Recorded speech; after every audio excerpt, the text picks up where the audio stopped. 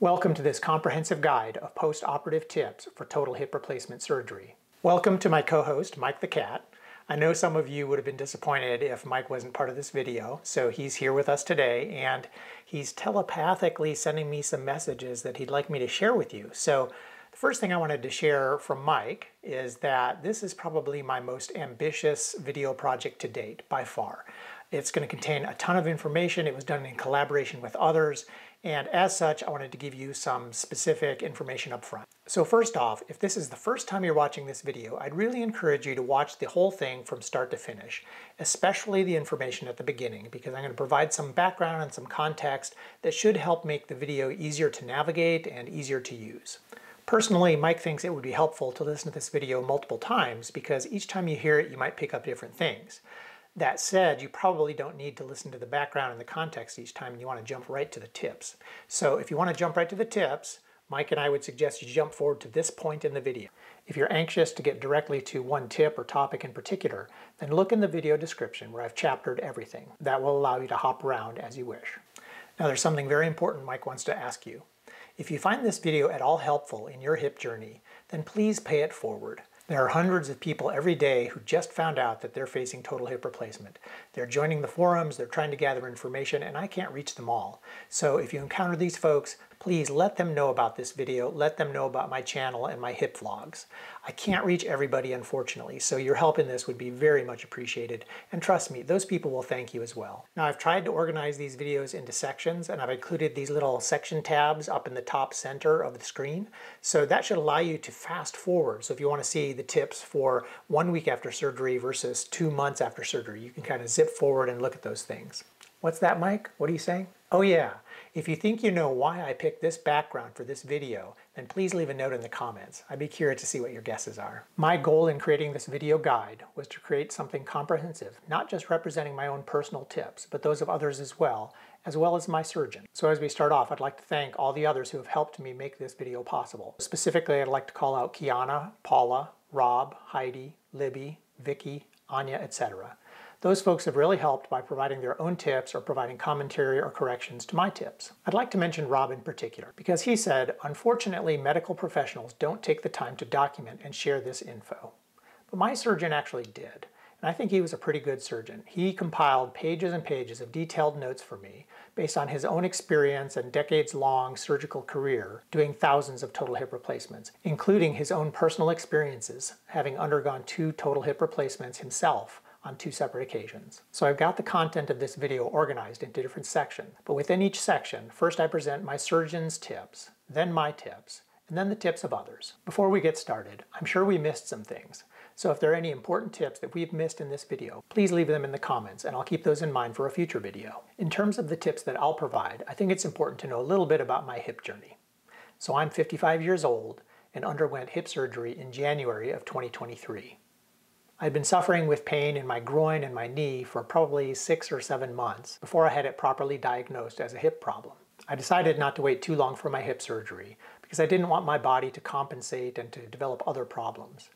So I was fairly fit going into surgery, and that I think has served me well in my recovery. I realize that your hip journey might not be like mine, but that's okay. Each of our hip journeys is specific to ourselves, but I still think a lot of these tips are relevant and helpful to hippies no matter what their personal situation may be. As you watch and listen, please think about your own individual circumstances and how these tips might apply to you or not, or maybe in some sort of modified fashion based on your own particular circumstances. We all like to believe that we had the absolute best surgeon out there, but I do think that there are a few things that set my surgeon apart from most of the others.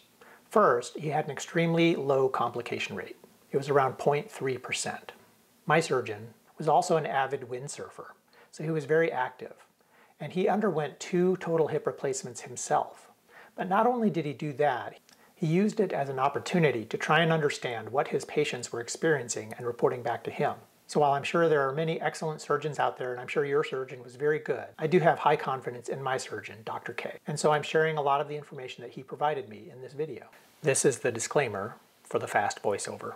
I am not a doctor or medical professional of any kind. I underwent right total hip replacement January 23rd of 2023. Right up until the week before surgery, I was a very fit and active 55-year-old. This video represents the collective wisdom of myself, what I've learned by actively participating in several forums and support groups for 7 months, and from my surgeon, Dr. K, who has an extremely low 0.3% complication rate, has performed thousands of total hip replacements, and has had both of his hips replaced as well. I repeat, I am not a medical professional. The tips and advice presented here should be taken with a grain of salt. Use common sense when applying any information pertaining to your health, and make sure to consider other factors such as your age, general health and comorbidities, fitness level, your country, your surgeon, and the type of procedure you underwent for joint replacement. Apply the information presented here at your own risk, and remember, we are all unique individuals, so our hip journeys will necessarily differ. As always, I wish you the absolute best in your hip journey. Peace out, my hippies. Now, if you want to listen to that more slowly so it's easier to understand, you can go ahead and adjust the speed in the YouTube settings. One of my collaborators, Libby Spong, had this to say: your progress will vary, and that can depend on many different factors. But imagine this: someone who's been suffering with a bad hip for many years due to a birth defect or just not being able to get their script will have.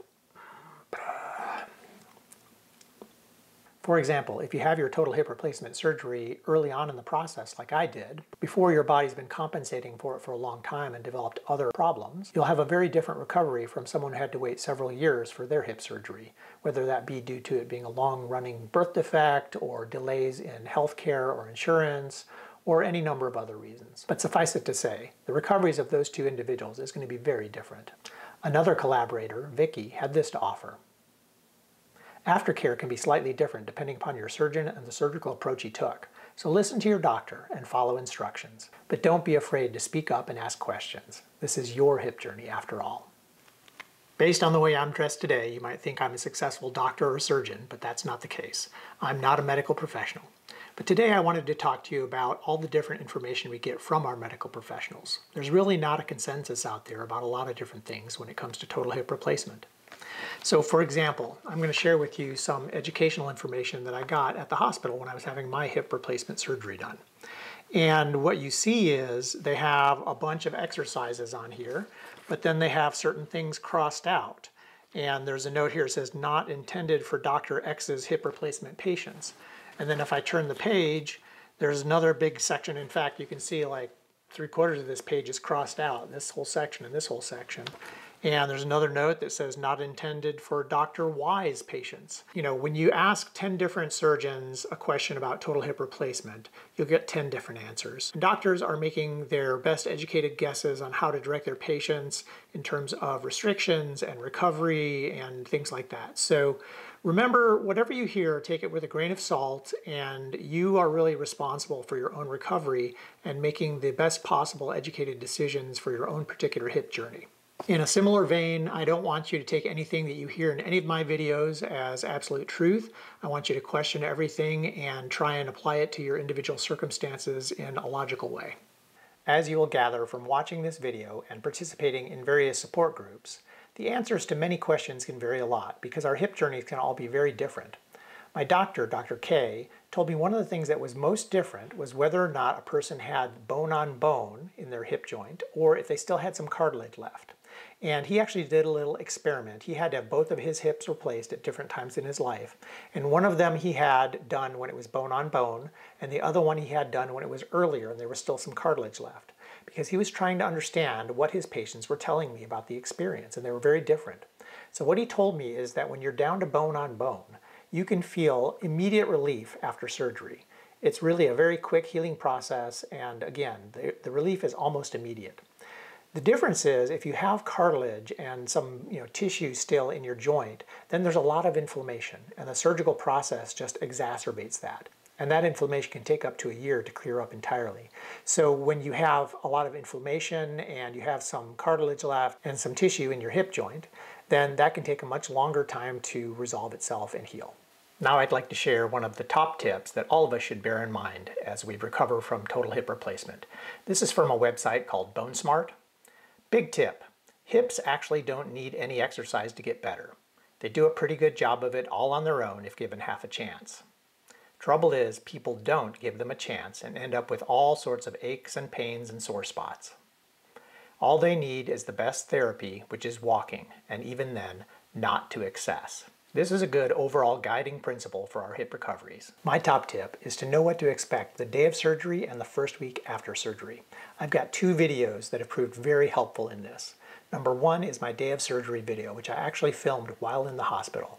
And number 2 is hip surgery surprises, which covers the things that really surprised me that first week after surgery. Based on user comments, these have been very helpful videos, so please check them out. On the topic of support groups, I will tell you that finding Pete's YouTube channel was crucial for me because when I found out I was going to be scheduled for the surgery, I wanted information. So I started searching out all the things, and I stumbled upon YouTube, was searching out hip replacement surgery, and I found Pete's channel, and he had some really great videos on there that were kind of giving like the play-by-play of his recovery. And it was through my conversation on YouTube in his comment section that I found some of these Facebook support groups. So I was so thankful for his content on YouTube, and it really inspired me to make sure that I was sharing on my TikTok, because I felt like there was going to be more people that needed that same information. So thankful to Pete for putting his information out there, because for me, it was really, really crucial in helping me get connected where I needed to get connected for my recovery. Let's talk about support groups. Should you join them? Should you not? I would say overall, I recommend joining support groups. I found in 3 different ones on Facebook. There may be some Reddit groups as well. I particularly found mine on Facebook because that's where I spend the most of my time on, some sort of social platform. And the reason that I like these groups is, number one, you do feel validated. There's other people, thousands of people going through the same thing that you are. For me, it was very important to find them because I'm very young. My hip was replaced at 39. And I felt like I was on an island by myself without anybody in my same age bracket that was going through this. So reaching out to these groups was really helpful for me.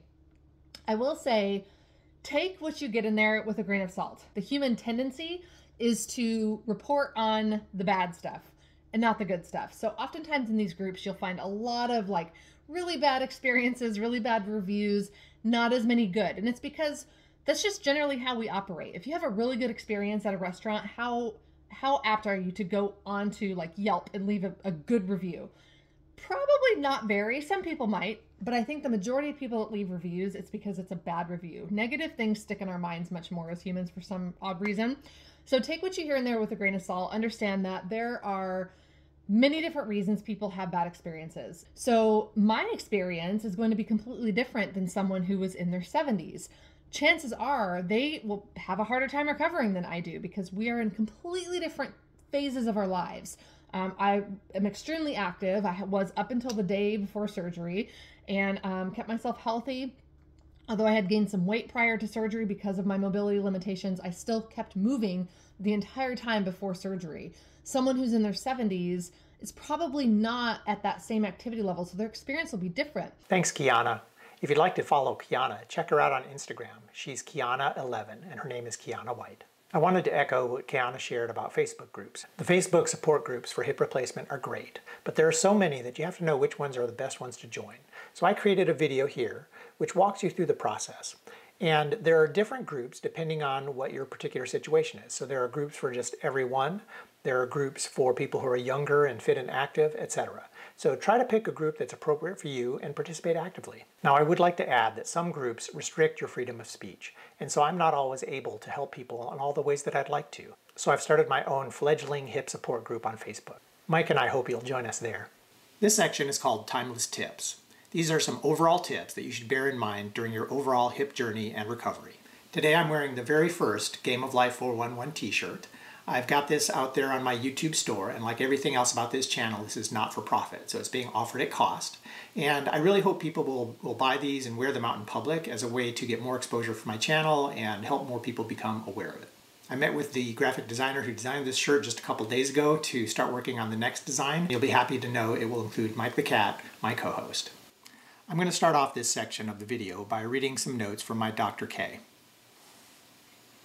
The most important thing that he told me that I try to remind myself on a regular basis is that complete recovery from total hip replacement can take up to a year. You might feel great, you might on the outside look great and be able to do a lot of stuff, but inside your body there's still some healing going on. So here's what he had to say, and again, I'm reading from some of the notes that he provided me while I was in the hospital. First 9 months post-operatively. This is the most vulnerable period for your hip. Initial fixation is similar to a nail driven into wood. This holds well for about 2 to 4 weeks. At 2 to 4 weeks, the bone remodels to prepare for ingrowth. The process starts with bone resorption, which initially weakens fixation/attachment. So So this really surprised me. So what that tells you is that within a couple of weeks after your surgery, the fixation of your implant actually weakens because the bone is sort of resorbing into itself. The bone is retracting away from the implant initially. By 9 months, bone will have grown into the rough surface of your implants. Ingrowth initially is like fresh grass. The first growth is weak or delicate and can be overloaded and die. The secondary ingrowth is like secondary grass. You can drive a car on it. You can't kill it. Just like a nail in wood can work loose, you can work a hip implant loose before the bone can grow into it. The bone is racing to grow into your implant before you can work it loose. This is an easy race to win if you listen to your hip and don't overdo it. The key sign that you're overdoing it is thigh pain. Thigh pain is a sign of your overstressing the tight wedge fixation of your hip implant. When sudden trauma, a fall, a jump, or a twist, happens, you can drive the implant further into the bone, just like driving a nail further into wood, and split the bone. Listen to your body and your hip. Pacing yourself is an investment you're making in the final result you obtain. With common sense, the odds are greater than 98% you'll get an excellent outcome. And he did provide some pictures here, which I may try to scan so that they're more visible in the video. But you can see that these kind of explain the splitting of wood, the forces driving into the implant into your bone and how that might split it, things like that. One of the things that really surprised me after surgery was that my surgeon said that I could do 3 things. I could walk, I could stand, or I could lay on a flat surface like a bed or a couch, whether propped up or lying down. That really surprised me because I had envisioned sitting a lot and inviting people over to play cards and do things like that. So lying on a flat surface was really kind of a surprise for me and not a position that I really enjoy sitting in. It's very uncomfortable for me. Dr. K had the following to say: laying flat, walking, or standing erect is best for the following reasons. Least stress on the wound and incision. It keeps veins from kinking and clotting. It's the best position for the implant. He goes on. Once the patient is comfortable on one or no crutch, I still recommend caution on stairs for the first 8 weeks. Loading the implant with walking is much safer than loading implant on stairs. On stairs, you're twisting the implant in the canal. And he really emphasized this every time I talked to him as a high risk. So while I was moving on to lots of other activities and I was walking unaided, I still continued to walk up and down stairs one step at a time rather than step over step. So walking was a really big part of my recovery, and I tried to take this to heart, although I did do lots of other things, not specific to my hip, but to improve my overall fitness and get back to the activities that I love. So I hope you'll watch this video. I think it does a pretty good job of showing the stages of recovery through walking. So you can see my progress, and even if you're progressing slower or faster, I think it's helpful to see the different stages of progress. Check it out. One of the most important tips that I share with people about recovery through walking is to make sure that you walk with the proper gait from day one. It doesn't matter as much how far you're going, as long as you're going with the proper gait. And sometimes this can be harder or easier depending on the situation you're in. For me, it took quite a bit of focus, but I made sure that I was walking correctly.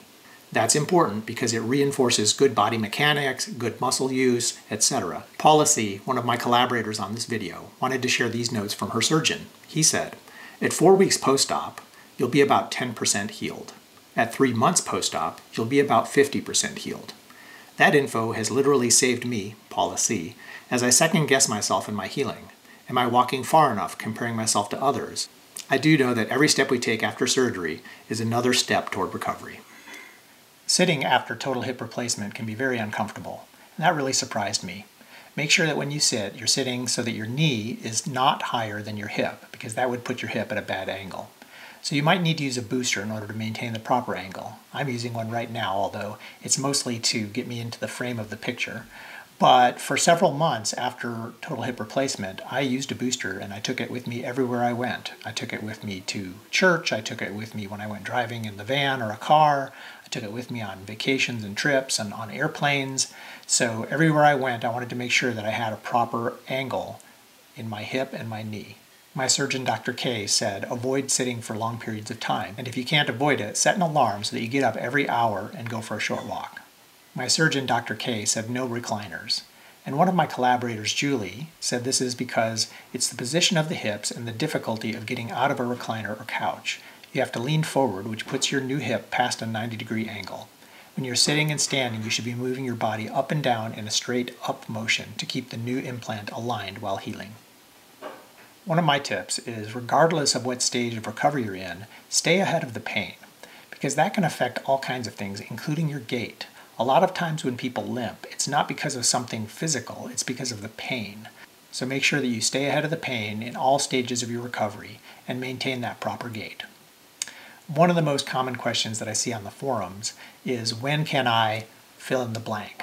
When can I drive, ditch my walker, swim, do kung fu, ride a bike, go running, play volleyball or tennis, return to work, a million different things. And the problem with these questions is that there's no one answer. Everybody's hip journey is different, and the answer for you is going to depend on many different things, which is why I created this video. But the bottom line is that there's no one answer. So just try and find out what you can and judge the best for your individual circumstance. Now, this is a very important tip, and people warned me about this before I had my total hip replacement. Don't overdo it and suffer a setback. Just take slow, steady progress.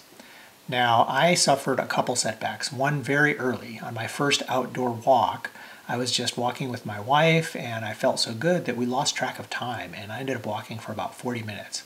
Well, I sure suffered for it the next day. But I took a step back, I rested for a day, and then I started on a much shorter walk the day after that and was able to get back into a good walking routine. I also had a setback at about 5 months when I was trying to lose some of the weight that I'd gained. I was being very active, I was watching my diet, and again, suffered a setback. So you really have to be careful about that and just take a break, do a reset, and then start off at a lower level of whatever.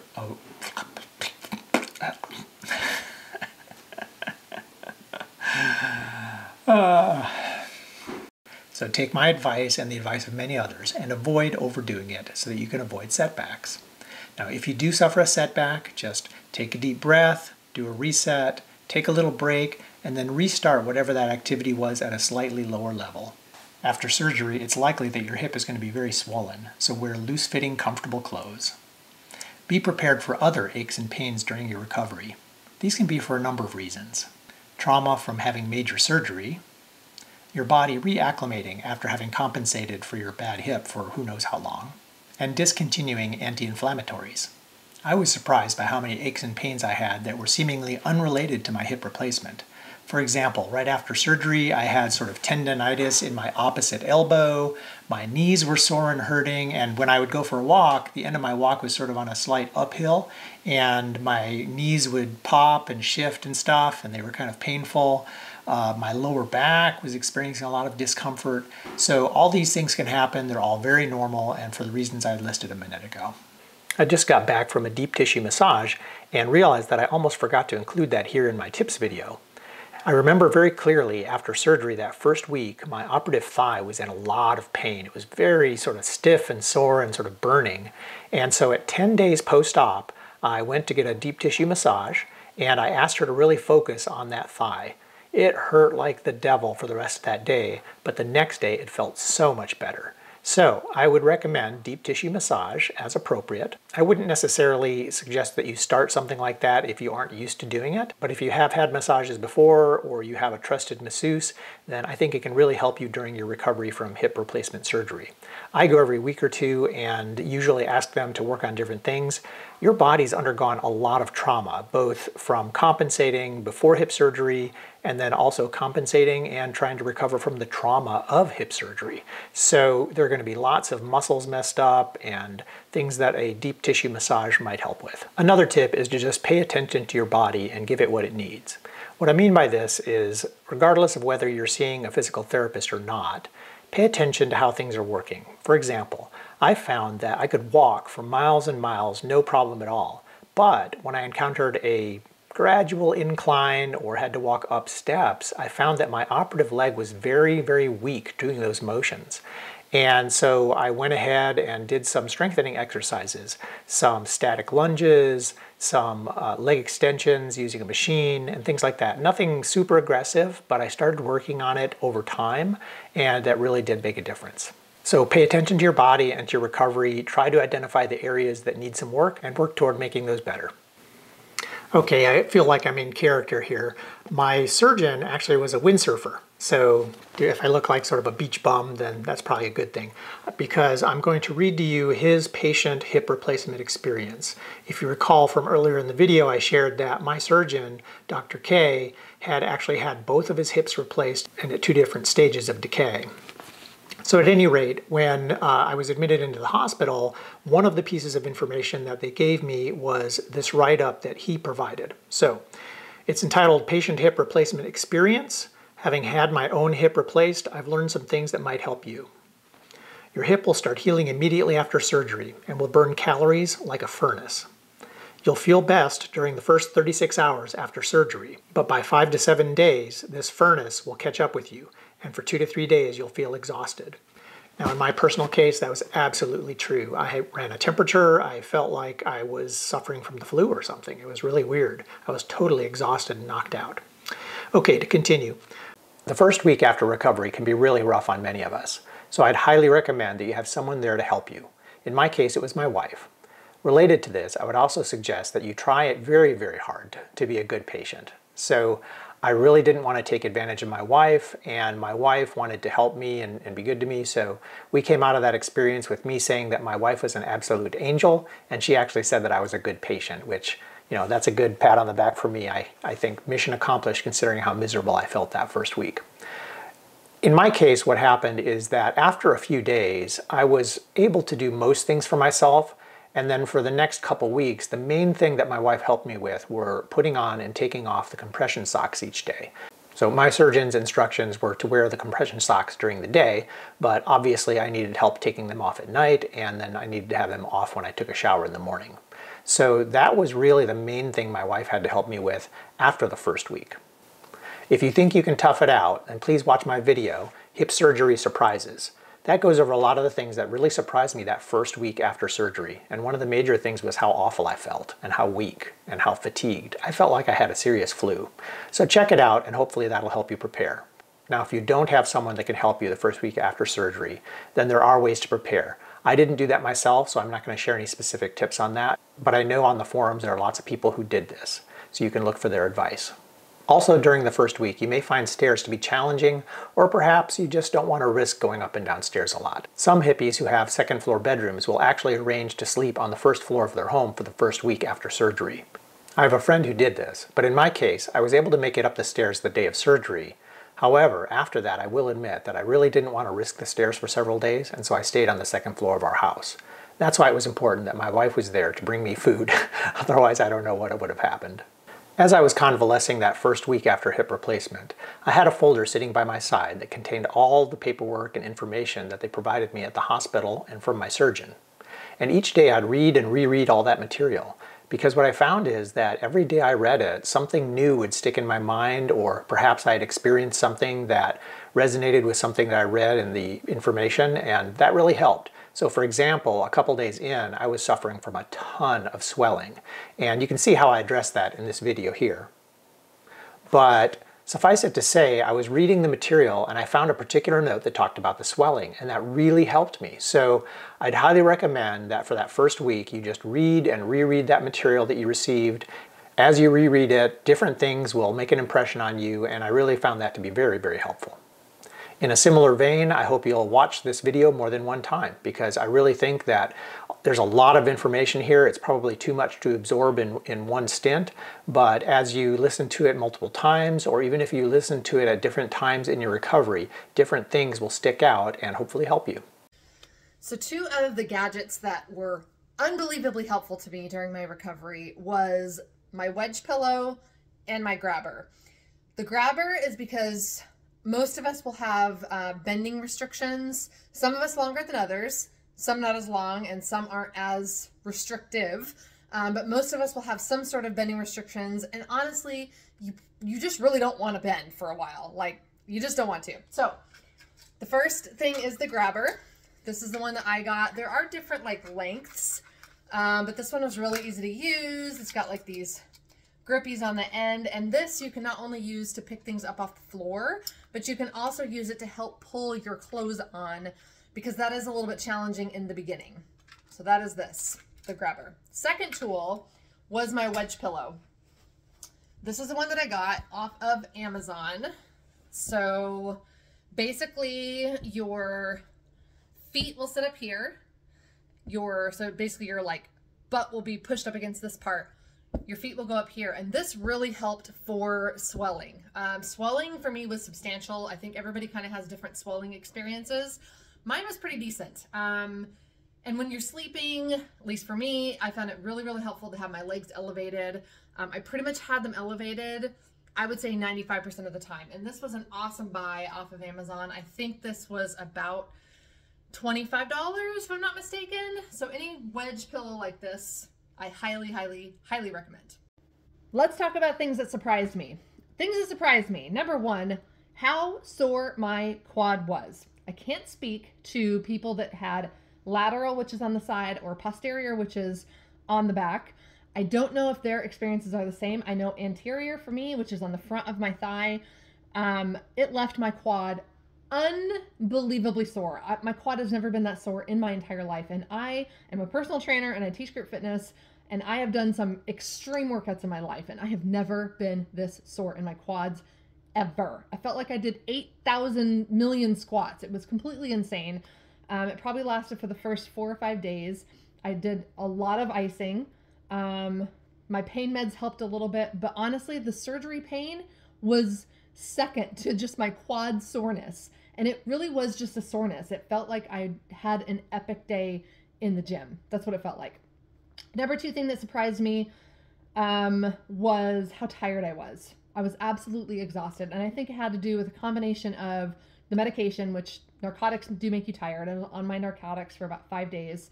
Narcotics do make you tired. So that was part of it. The other part of it was just surgery. It's a major surgery. Your body goes through pretty severe like trauma when you have the surgery done. And it's a routine surgery, but it's still a very serious surgery. And I was exhausted. I slept for probably the first 72 hours. I slept for 18 hours a day. It was so much sleeping. It was unbelievable. So that was the second thing that really, really surprised me. Third thing was how difficult it was to go to the bathroom. Number two, going to the bathroom was very challenging. They do give you some medication to help with that. But unfortunately, when your body is pumped full of just these different drugs that they use for surgery, it makes that very challenging. So I didn't expect it to be that difficult. If you've had a lot of surgeries, you might be used to that. This is only my second surgery in my life. So for me, I was not expecting that, and I was very surprised by that. So those would be my top 3 things that really, really surprised me. Here's a tip from Vicki, one of my collaborators. She says memory foam mattresses can be difficult to navigate the first couple weeks post-op. So if you've got a memory foam mattress, you might want to look at alternatives. Let's talk about some of the things that I want to just kind of give you generic tips on. Number one, sleep as much as you can. Don't fight the sleep, just allow yourself to sleep, especially that first week. You really need sleep. Most of our healing comes through the sleeping process. So don't fight the sleep, allow yourself to sleep. Just do it. Like succumb to the sleep. It's going to make you feel like you're being overtaken by it. Don't fight it. Just go ahead and sleep. The first 10 days. Let's talk about the first 10 days or so. Might be longer for some, might be shorter for others. For me, it was the first 10 days. When you wake up in the morning, the stiffness in your hip is on another level. Something that I did not expect, actually. The first probably 20 to 30 steps are so hard. They're not necessarily painful, because the pain post-op is completely different than the pain pre-op, at least for me, and I think most of the people that I've talked with. But they're very uncomfortable. You're very stiff. Like the stiffness is, again, on another level. So that first 20, 30 steps, you're going to dread it. Every morning you're going to dread it. It's just going to be something that you're like, oh, I don't want to do this. Do it. Walk through it, push through it. Once you get through those first 20 or 30 steps, I promise it gets better. So just keep moving. Enjoy the downtime. That's another tip that I have. You know, how often for most of us do we just get to do nothing. Not very often. And now we're given this opportunity to just chill. A lot of us resist that, especially if we're younger. Again, I'm in my 30s getting my hip replacement done. This might be a little bit different for someone that's up in age. Maybe you're already retired or well beyond retirement years. This might be something you're a little more used to. For those of us who are still in the working age bracket, or we're parents or whatever, we are not used to this downtime. So my suggestion to you is, if you are new to this downtime game, just enjoy it. Like, you have a complete excuse to just veg. You know, catch up on Netflix, read a book. I spend a lot of time talking to my family and friends on the phone, video chat as well. I just took advantage of the downtime. When I wasn't sleeping, I was just kind of enjoying it because it's not very often I get to do that. So really, really enjoy your downtime. This section focuses on weeks 1 through 6 post-op. This is probably the meatiest section of the video, and so before we get started, I wanted to talk to you a little bit about the video and about my channel. Creating quality content like this video takes a ton of time and effort. I started planning this video 2 or 3 months ago, and for the last 2 weeks I've worked on it full time, spending well over 100 hours. Yesterday I was up at 3 a.m. and worked the entire day on the video. And today I've had 2 Zoom calls with collaborators trying to finalize certain details. I don't do this because I love creating video content. I do it because I love helping people. So if you found today's video helpful, there are a couple of meaningful ways you can let me know. I absolutely love it and get very excited every time I see a new subscriber to my channel or see a comment posted on one of my videos. And even though I spend an hour or 2 every day on the various hip support groups, I can't reach everybody, so I really appreciate it when you share my content with others facing or recovering from hip replacement surgery. It's really easy. You just copy the URL up in the top of your browser bar and then paste it into a Facebook comment or an email or text to share with your friends, family, or other members of support groups. So thanks in advance for your support. It's helping people like you that really keeps me going. It's entitled Patient Hip Replacement Experience. Having had my own hip replaced, I've learned some things that might help you.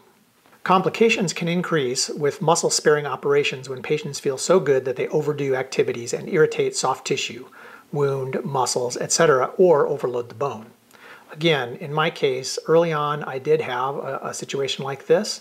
I was going for my first outdoor walk and was with my wife, and it just felt so good. I kept going for probably 40 minutes, and I did suffer after that. But, you know, you just learn from that, reset, and ease back into something that's more reasonable. Medically, patients struggle post-operatively the most with 3 things: gastrointestinal, sleep, and depression. Okay, under gastrointestinal, he mentions constipation, nausea, and appetite. He says it's normal. He says normal bowel function can be achieved by aggressively taking medications. Constipation after hip surgery, or in fact after many surgeries, is no joke, especially when you're taking opioids, which can cause that constipation or make it worse. I really struggled for several days and just felt so bloated and uncomfortable. When I finally got past that point, it was such a relief. Sleep. Sleep can be improved by controlling the pain and sleep medications. Eventually, you will struggle to come off these medications, but for the first 3 to 4 weeks, getting adequate sleep is more important. So personally, what I would try and do is, as I got closer to bedtime, that's when I would start taking my medications. I would do my icing. I would reduce my activities that might cause additional discomfort or pain during the nighttime, and then I would start taking the medications. I never used a prescription sleep aid post-operatively, although I did try one pre-op, and I didn't really like it, so I discontinued it. Post-operatively, I just used over-the-counter aids like Unisom, which is doxylamine succinate, or diphenhydramine, which is also used as an allergy medicine. Depression. Getting your gastrointestinal system and sleep managed will help with depression. If you're already on medication for this, talk with your prescribing physician about modifying the dose. Time will help the most, usually about 4 weeks. So basically it sounds like he's saying you need to get through the roughest part of the post-op. Around 4 to 6 weeks after surgery, it's important to begin transitioning off of pain medications. Do not stop this cold turkey, or you'll suffer withdrawal symptoms. He then offers an overview of the most important things to remember. Number 1, before taking your first step, stand and shift weight back and forth until the leg and hip feel secure. Do this whenever you walk, and especially in the morning. Avoid sitting for long periods.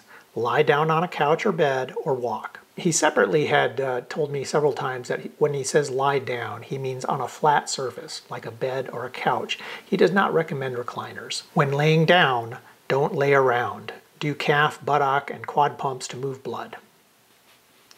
Number 4, avoid using operative leg in rising from chair, stairs, squats, or pivoting. Hip is vulnerable when pushing and twisting hip hard, especially when the hip is bent. Number 5, if you feel great, you can drop down to one crutch in the opposite hand, but do not walk without at least one crutch for the first 4 to 6 weeks. Discuss this with us at the second week visit. Then he lists out some instances where stress is greatest on the wound and on the implant. First, sitting. Second, rising from a chair. And third, climbing steps, one foot over the next instead of one step at a time. The first page of the notes that my surgeon, Dr. K, provided me is entitled Planning for Discharge and Activity Recommendations. Hospitals and rehabilitation centers are for sick people, and you don't want to get what the other patients have in those facilities. In most cases, you'll be safer at home and sleep better. Also, in most cases, the joint you had before surgery was worse than the new joint, so if you were getting around before surgery, you should do well after surgery. When you leave the hospital and go home, there are 3 things to avoid. Number 1, avoid aggressive therapy. Patients do not have problems because they did not work hard enough in therapy. It's usually because they did too much and their joint swelled up. You should not do therapy to the point of pain, and you need to stop the session if it is aggravating your joint. Number 2, avoid narcotics whenever possible. Do not use narcotics to get through the day, and especially therapy. If you numb your joint, you'll overdo it. If you absolutely need narcotics, limit them to at night only if possible. Most post-operative complications are in some way related to narcotics. Narcotics cause nausea, vomiting, and constipation. They cloud your brain and reduce your coordination. It's much easier to slip and fall on narcotics. You will be given a prescription for narcotics, but avoid using them if at all possible, especially during the day. Number 3, avoid sitting for prolonged periods of time. Limit sitting for meals to 3 hours per day. Sitting can lead to a lot of swelling, which puts you at risk for a blood clot. Sitting also puts tremendous pressure on the wound and over time can split open the incision. Lying flat in a bed or on a couch is preferable. Reclining chairs may lay flat, but they make it too easy to slightly bend your joint. It is preferable to only sit in less comfortable chairs than to lose track of time in a comfortable reclining chair. To repeat, avoid too much therapy, narcotics, and sitting. Now, to add my own personal experiences to this, in terms of number 1, avoiding aggressive therapy, my surgeon, Dr. K, actually did not recommend any formal physical therapy. He said that unless I had some sort of pre-existing condition, such as a limp or whatnot, there was no need for it. And the only exercise that they really wanted me to do was for endurance of the abductor muscle. And so it was just taking my operative leg, lying on my side, taking my operative leg, and then raising it up and holding it in the air for up to 5 minutes. It was not a repeated motion, it was just holding it up for endurance. In terms of narcotics, constipation is no joke. That made me feel miserable for several days after surgery. And I really have to say, if you can avoid the narcotics, do so. Avoid sitting for prolonged periods of time. So my surgeon really discouraged the use of recliners, and he didn't really encourage you to sit in chairs very much at all. So I have to admit, I don't like sitting in bed, but I got used to it. And I found that sitting in a chair for more than a short period of time was very uncomfortable for maybe a couple months after surgery. Now this is going to vary by individual, of course, but I was really surprised. And so I got used to lying in bed and spent the first, 6 weeks there probably. Let's talk about groin pain for a minute. One of the most common symptoms before surgery and after total hip replacement is pain in the groin area. For me, when I was pre-op, that was my main symptom. And in fact, there were about 6 months where I was suffering from groin pain and did not realize it was a hip problem. So I was treating it with ice and heat and rest and all the kinds of anti-inflammatories and things like that, and nothing was having any effect because it was actually not pain in my groin. It was what's known as referred pain. So what happens is that the femoral nerve passes through the hip and your hip is inflamed, which confuses and aggravates that femoral nerve and sends pain signals through it. So it thinks that it's feeling pain elsewhere whereas the real problem is that your hip is inflamed and it's messing with that nerve. So the way you treat that, or the way that I treated it, was using anti-inflammatories. And I tried several, but the one that worked the best was meloxicam. It's also known as Mobic. And I took that pre-op for a couple months, and it knocked out that major pain, at least made it manageable so that I could survive until surgery. And after surgery, I was still feeling some groin pain, which surprised me a little bit. So I talked to my surgeon, and he said, "That's normal. Go ahead and take that meloxicam for as long as you need it." And those were his words, as long as you need it. So obviously before surgery, they make you stop taking all those medications, but after surgery, he allowed me to resume the meloxicam, and it took about 2 weeks to resolve my groin pain, and that really hasn't been a problem since. I think there are a couple lessons to be learned from this. Number one, when we're feeling pain, it may not actually originate at the site where we feel the pain. It could be referred pain caused by something like this inflammation of a nerve. The other thing is that to treat it, you can't treat the area where you feel the pain. You have to treat the source of the problem, which in my case was inflammation in my hip. This next tip is sort of a personal philosophy of mine, and it's that I suggest you minimize change in your life after total hip replacement to reduce the risk of falling in accidents. And the two most common examples that this applies to are people will often ask, what shoes should I wear after surgery? And they'll ask, which side of the bed should I sleep on? And my answer is always the same. When it comes to shoes, wear the same shoes that you always do. I did. All I did was loosen the laces so that I could slip them on and slip them off much more easily. And when it comes to sleeping on the side of the bed, people wonder because of their operative side, should I sleep on the side where my operative side is facing outwards to make it easier to get in and out? That may be true, but in the middle of the night, do you want to get out potentially in a dark room, stumble around, and fall and have an accident? To me, that is a much worse thing than the inconvenience of getting out of bed with my operative side on the inside. And that was my case. I sleep on the left side of the bed, but my right hip is the one that was operated on. So yes, it was a little bit more difficult to get in and out of bed, moving that leg, which is pretty useless at the beginning, across the sheets and whatnot. But I felt it was worth it not to have changed my routine. Similarly with shoes, if you're wearing new or different shoes, you have a much higher risk of tripping or something like that and having a bad fall. And we want to avoid that at all cost. With this next tip, you're going to benefit from some things that I learned from others after my total hip replacement that unfortunately I wasn't able to use because I learned about them too late. So after surgery, your leg is going to feel useless. It's going to be like a dead weight. And what you want to do is as much as possible to reduce friction. For example, I had flannel sheets on our bed after total hip replacement because it was in January, and those are the sheets we use in the winter. That is a very high friction surface to try and scooch your leg across. So that was not a good idea. Other people have suggested things like satin sheets. I think that's genius, and I wish I'd thought of it or known about it beforehand. Similarly, when you're getting in and out of a car, it's hard. You kind of like put your bum in and then you rotate, right? Well, there's a lot of friction on your backside. So one of the suggestions someone mentioned was take a pillow, put it in a plastic bag, and that'll slide really easily. So again, I wish I'd known that sooner, but hopefully you can benefit from my loss.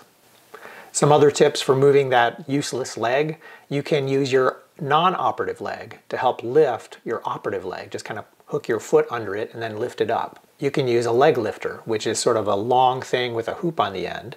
I call it an invisible dog leash because that's kind of what it looks like to me. But you hook that around your foot and then you can use your arm strength to lift it up onto the bed or to lower it down off of the bed. And then finally, one of the things that I did a lot was use my own body weight as a counterweight. For example, I would put my backside on the bed and I would grab onto my operative thigh and then I would just kind of rock backwards. So holding my arms in a fixed position and using the rest of my body or my upper body weight to lift that leg into bed. Let's talk about swelling. In addition to just being very uncomfortable, swelling can actually cause problems. For example, when your body's swollen, it's actually stretching ligaments and tendons out of position, and that can cause you problems later when the swelling goes down. So it's really important that you get that swelling under control.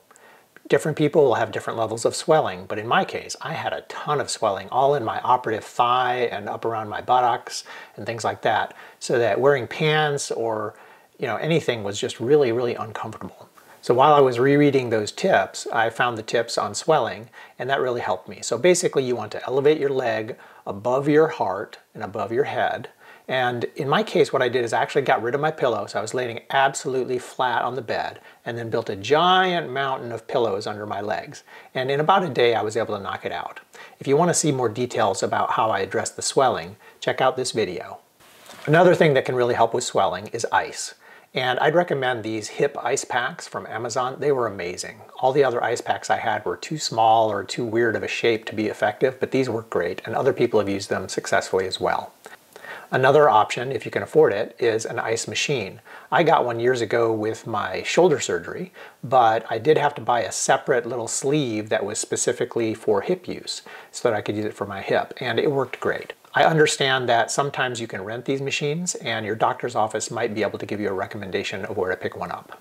Also related to swelling is compression socks. The compression socks they give you at the hospital are lousy. I really had a hard time with those. You can buy better compression socks on Amazon or another outlet, and those will be a lot easier to put on and to take off.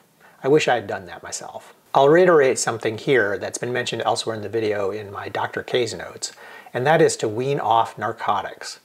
That is so important, and in my case, the main reason was the constipation that it caused. I was in absolute misery for several days after surgery because of the constipation. So, as much as is possible, wean off those narcotics.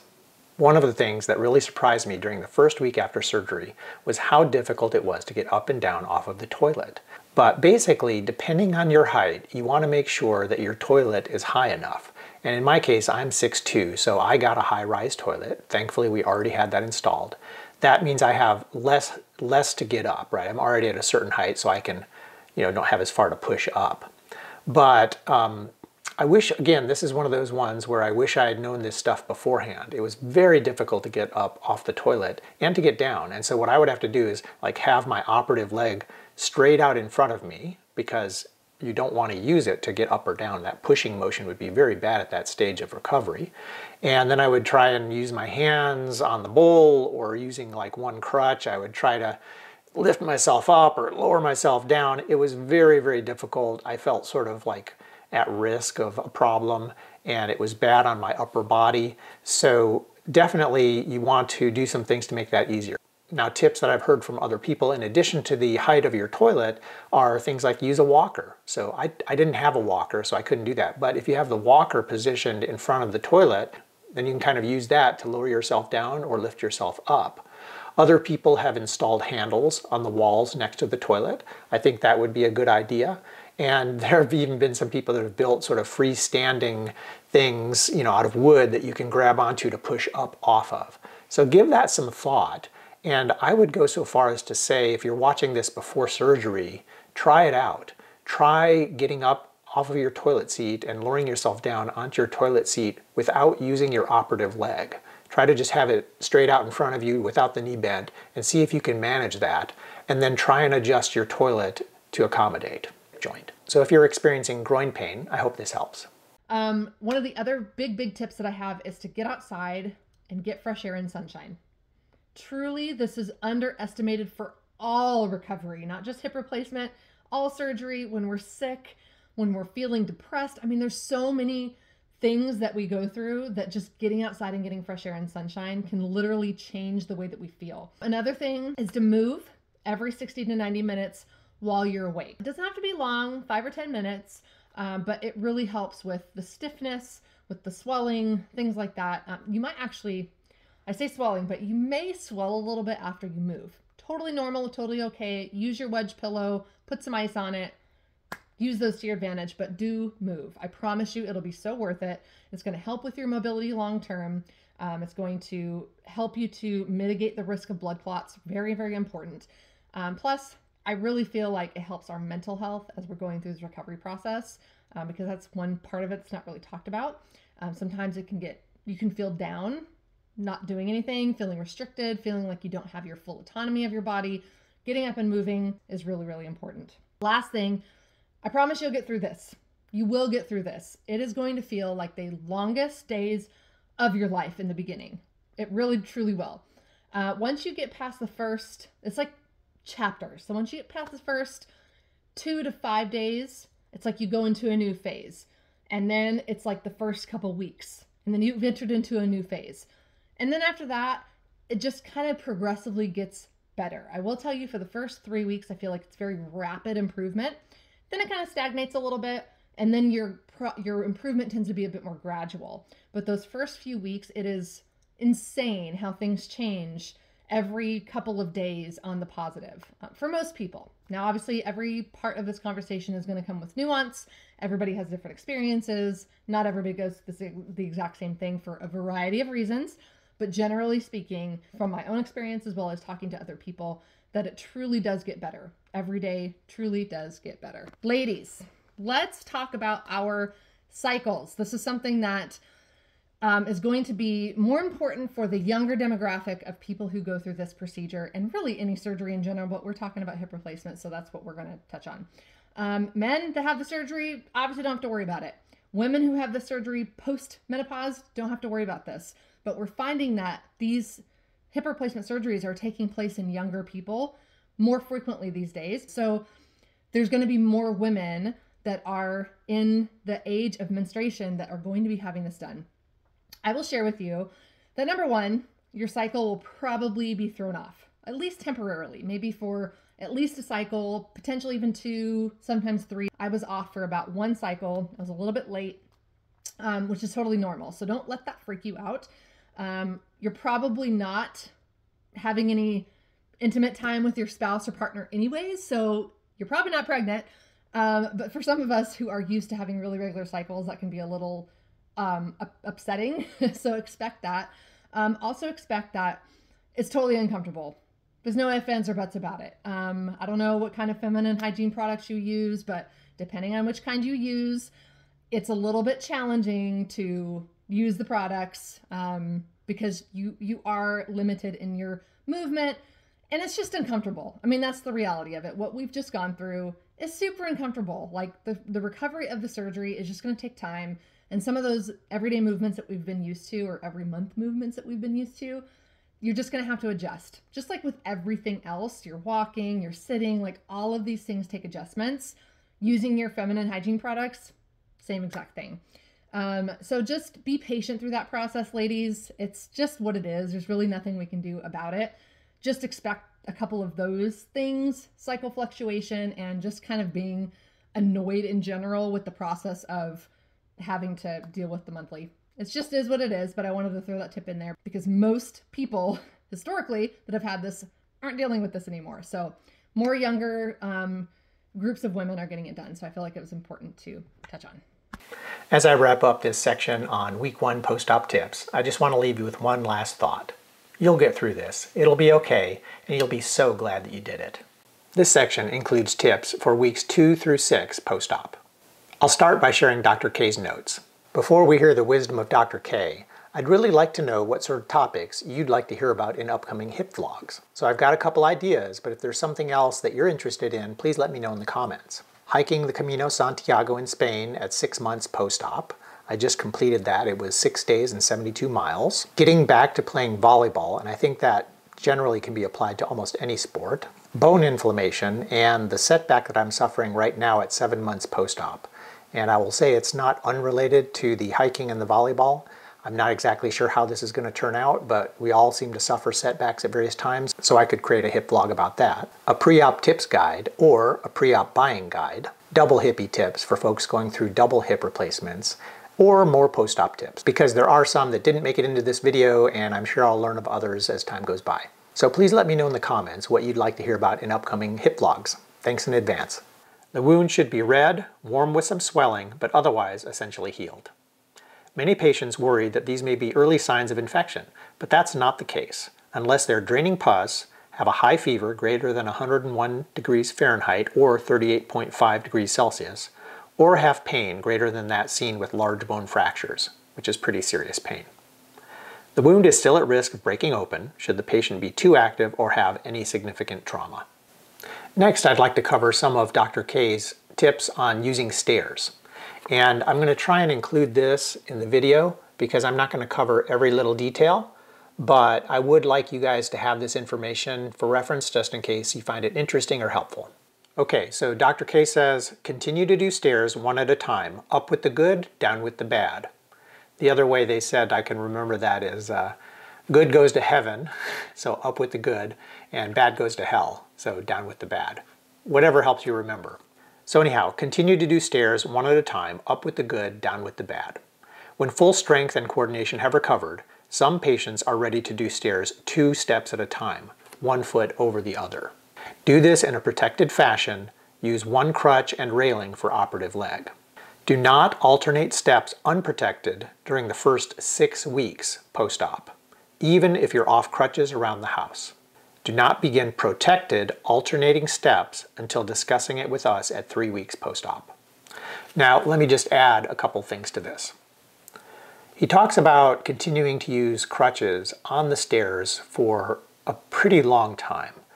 And personally, this gets back to my earlier comment about not changing things, right? So they did have me practice using crutches before I had the surgery, which I thought was a brilliant idea, and I would highly recommend that. So if you can, figure out what you're going to be using post-op, walker, crutches, whatever, and practice using that for several weeks pre-op before you have the surgery. It made a big difference in my case. That said, I find using crutches increases my risk of tripping or falling. So, for example, when I'm going for a walk in the neighborhood and I'm using a crutch, the ground is not absolutely flat, right? There are slight fluctuations in the ground, especially if you're walking on a road. And so sometimes that crutch will catch and I might stumble forward. So I actually was better off not using the crutch. At least I felt safer. And I talked to my wife about this to try and figure out, what the best approach was. But she agreed. She's had several, broken ankle, broken leg situations where she's had to use crutches for extended periods of time. And she agreed that, they're not a natural extension of our bodies, and they do, to a certain extent, increase our risk of falling. So you have to make your own best judgment. But in my case, I did stop using the crutches walking and on the stairs where, again, I thought, going up and down stairs is risky enough, but having this weird stick in the way, that was just adding risk in my book. So I used the railings. I was very slow and cautious, very deliberate. I made sure I was wearing nice grippy shoes or barefoot, not wearing socks, which was, apt to cause a slip or a fall. But the crutches, I felt was a little bit problematic. Anyhow, I hope this helps. Again, this is just my tip, my philosophy. I'm trying to minimize my risk of falling, and I felt like using the crutches after a certain point increased my risk. Now, sometimes I will say that I still kept the crutch with me. I wouldn't use it, but I would walk with it in my hand. And that was more to warn other people that I was in a fragile situation, right? So if I went for walks on our greenway, we have people coming by walking their dogs, we have people riding bikes. So they may not be cautious around me, right? They may let their dog go hoppity hop, hey, hello, stranger. And I don't want that because, that dog might jump up on me and cause me to fall and ruin my hip surgery. So having the crutch with me sent those people a message. Similarly, when people are zipping by on bikes, if they see that crutch, they're going to be a little bit more cautious. They're going to give you a wider berth, and that's going to reduce your risk of having a problem. Do what makes you happy. In my case, I'm wearing this orange shirt today because I love orange. It's my favorite color, and I don't know why, but every time I see orange, I get a smile on my face. It makes me happy. So I try to surround myself with as much orange as possible. Actually, if you could see the office around me, the walls are all painted orange as well. Anyhow, as it relates to total hip replacement, though, it has to do with prioritization. So, for example, I do a lot of different things to stay physically fit, but my one love is volleyball. And so when the doctor told me that I should probably discontinue running, that was not a hard decision for me. I have always run for 30 years or more just for fitness, and I think it's an amazing workout. I think there's almost no other activity that will give you the same type of workout that running does. But that was not very hard for me to give up. I don't love running for running's sake. I would say my body doesn't love running either. Regardless of the hip issues, I've just never felt awesome after running, like joints and muscle stiffness and things like that. But aerobically, boy, that is an amazing workout. So my tip here is, as you go through your recovery, try to think about the activities that are most important to you and work toward regaining those activities and maybe give up some activities that are not as high of an importance for you. And by the way, my surgeon kind of discouraged me from running. He said, that's going to wear out the prosthetic, and it's just, one of the most pounding and demanding types of activities. I know that there are lots of other surgeons out there that are saying running is okay. They're even saying it's okay pretty soon after total hip replacement. So you're going to have to make your own choices. In my case, I decided to give up running, and that's okay. But I'll keep biking, I'll keep hiking, I'll keep playing volleyball, I'm going to continue doing weights, all the other activities I'm used to. This is an important one to remember. Complete healing can take up to 1 full year. That's hard to believe, and it's hard to remember sometimes when we see how quickly we're progressing and outwardly how completely healed and normal we seem. And it's also difficult for others to understand because, I regularly would have people come up to me and they didn't even remember that I'd had hip replacement a month or 2 earlier. I was not walking with a limp, I was not necessarily using crutches or any other aids, and so they really didn't understand that I still had a lot of healing to do. Similarly, when you're looking at yourself, don't overdo it. You are still going to be healing for a long time, so you want to pay attention to that and act accordingly. Even though I've mentioned it before, I wanted to reiterate something that's related to the last tip, and that is keep a crutch with you even after you no longer need it, as a sign to others to be cautious around you and to avoid over-friendly dogs. Recovering from total hip replacement, which is a major surgery, takes a lot of time and effort. Not just physical effort, but also mental effort and focus. But the good news is that the investments you make will pay dividends and help you regain your life, your previous level of activity and fitness. Don't overdo it and suffer a setback. Remember to ease back into everything. So if you're asking that question, when can I fill in the blank? Bike, run, swim, go back to work, whatever. Try to ease back into everything using baby steps. That's going to be the best way to approach just about anything. And remember, progress, no matter how small, is still progress. And celebrate those small wins. When you can put your socks back on by yourself, that's actually a huge victory, so celebrate. This next tip has to do with your overall fitness level. As you're recovering from total hip replacement, remember, don't just do the minimum stuff related to recovering your hip. Try to work on your overall fitness. This is just part of my overall life philosophy, but I really think it helped me recover from my total hip replacement. Now, remember, I'm not a medical professional of any kind, so remember all the disclaimers that I mentioned earlier in the video. But I do think that this is important, and if you want to live your best life, it's very important. I like to use the car as an analogy. A car sitting idle in a garage for long periods of time or being driven only slow and for short distances is not going to be in as good a shape as a car that's driven regularly and maintained regularly and gets plenty of exercise.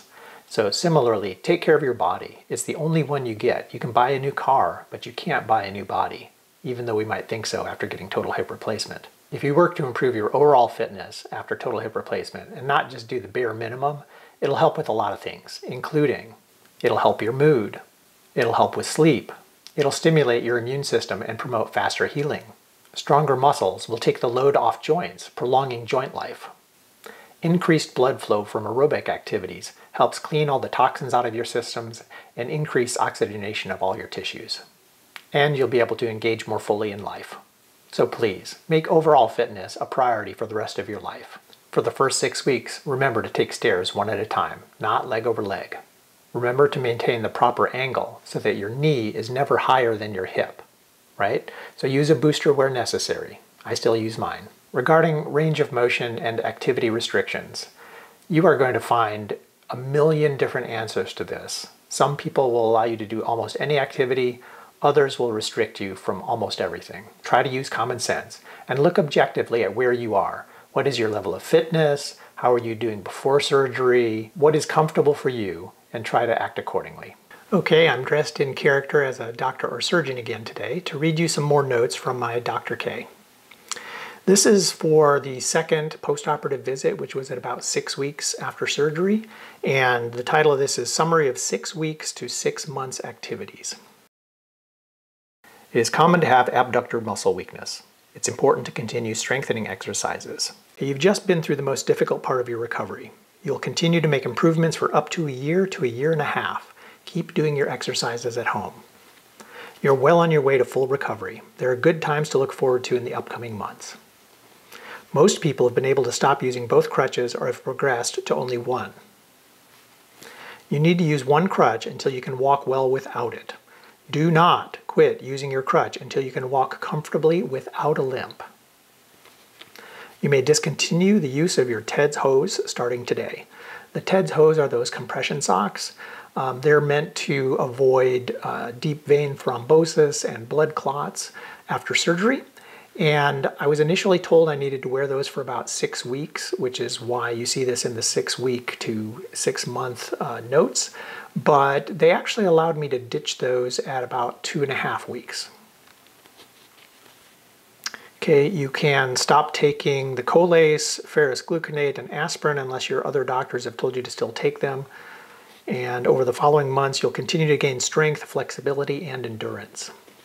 Inflammation in the joint can be monitored by looking at the redness of your skin incision. The redness will decrease over the next year, which is an indicator of the inflammation of your joint. Until the redness disappears and the incision returns close to skin color, your operative joint will remain symptomatic. We suggest that you do not drive until you are not taking narcotic medications and you are able to walk without a limp. This will usually take 2 to 6 weeks.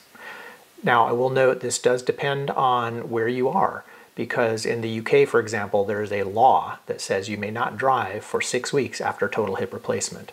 So, take the advice of your doctor and pay attention to local regulations. At 8 to 12 weeks, which is 2 to 3 months after surgery, most people are able to return to light work for limited periods of time. For a full day's work at a desk job, we recommend that you wait until 3 to 4 months after surgery. Light to moderate labor is not suggested until around 4 to 6 months. Now, I will add about the return to work question because a lot of people are concerned about that and ask that question. Everyone's individual circumstances are different. Some folks having total hip replacement are retired, while others are still in their working prime or have young children. So depending upon what stage of life you're in, it can be very difficult if you are unable to perform your obligations as a parent or as the breadwinner in the family. So what I always try to recommend to people is that whatever you're returning to, try to do it in stages, in baby steps. So let's use work for an example.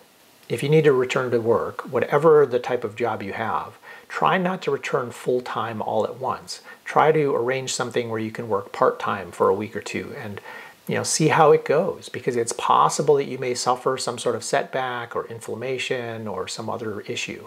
So it's always better to ease back into these things rather than to have an abrupt change. So that's my one piece of advice, regardless of what your situation is. Getting back into sports should be for the pure enjoyment, not competitive. At 2 to 6 months, you may begin to swim, including light water aerobics.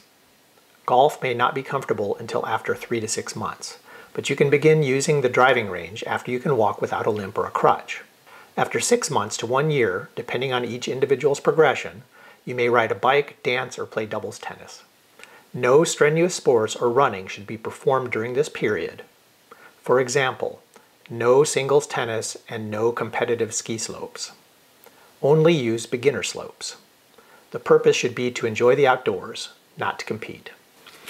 And again, kind of related to the note earlier about abductor strengthening, he provides this diagram. Since cars and driving are such an important part of our lives, this section collects all the different tips related to cars and driving in one place. In terms of getting in and out of a car and what's most comfortable, it's going to partially depend on your height. Whatever the height is, though, you want to make sure you sit like this, right? So that you have a 90-degree angle between your knee and your hip, right? So your body should be like this. And that's important because the hip joint right here, you want to have that nice 90-degree angle. You wouldn't want to have, for example, your knees be higher because that puts a lot of strain on the hip joint. So either it should be 90 degrees or even less, right? So for example, if you're tall like me, that means you're going to be more comfortable in a car that has high seats. So like a pickup truck or a van or an SUV. And even so, you might need to use a booster pillow or something like that. So when getting in and out or when sitting as a passenger, make sure you use an appropriate vehicle and add boosters as necessary. One of my collaborators, Heidi, said, never forget to go in bottom first and then swing in your legs together. And related to that, I just wanted to mention when getting in and out of a car after total hip replacement, friction is the enemy. And so what you want to do is whatever you can to reduce that friction. The best way to do that is to have like a pillow inside of a plastic bag, because then when you sit on that and rotate, that just slides, no friction at all. If you've got a smaller car, then it can be a little bit challenging to get in and drive that after total hip replacement for several months. So if you want some tips or just a good laugh, then check out this video of me getting into my teeny tiny sports car. When driving as a passenger, it can be pretty uncomfortable. All those stabilizer muscles, the abductors, the adductors, the hip flexors, those muscles are shot after total hip replacement, and they're teeny tiny little muscles. It takes a very long time for them to recover and to get strong again. So when you're driving in a car and it's kind of, jostling down the road, you don't even notice that those little muscles are firing constantly to stabilize your body and your leg. And after hip surgery, that's just agony. I remember very clearly driving home from the hospital, and it was just torture. I took my crutch and I tried to wedge it up against my operative leg so that it wouldn't move around so much because it was killing me. So just a tip here, right after surgery when you're coming home from the hospital, you might want to bring some pillows with so you can kind of wedge your leg so it's not jostling back and forth. Also, for the first few weeks, maybe even up to the first month or two after surgery, if you're taking any significant car trips, you might want to have some pillows or something to try and, secure your leg so it's not going to move around a lot until those muscles have had a chance to recover and get strong again. At 7 months post-op, I still find when I'm lifting my operative leg out of a car, it feels weak, much weaker than my non-operative leg. So, like I said, it can take a very long time for that stuff to recover. Of course, the big question related to cars and driving is, when can I drive again? Well, that's going to depend on a lot of factors. For example, if you live in the UK, my understanding is that there's a law that says that you cannot drive until 6 weeks post-op from total hip replacement. So you'll have to be careful of that. In other parts of the world where it's really up to the individual or their surgical team, you have to judge that based on what you think is right. My surgeon said 2 things. He said, as soon as you're off the narcotics and as soon as you can walk without a limp, then you should be able to drive successfully. And so for me, I tried driving the very first time at about 2 weeks post-op. I asked my wife to drive me down to the pool here in our neighborhood, and I just made sure I could drive around the parking lot there. I didn't try anything on the actual roads. And then even for the next couple weeks, I really didn't drive very much because I knew I could drive, but my reactions and those little muscles in my legs were weak, and so I was not confident that I was a safe driver. I mean, yes, 99% of the time it's fine, but if someone pulled in front of me or there was an emergency situation, my reactions probably would have been slower than normal. So use common sense when getting back behind the wheel.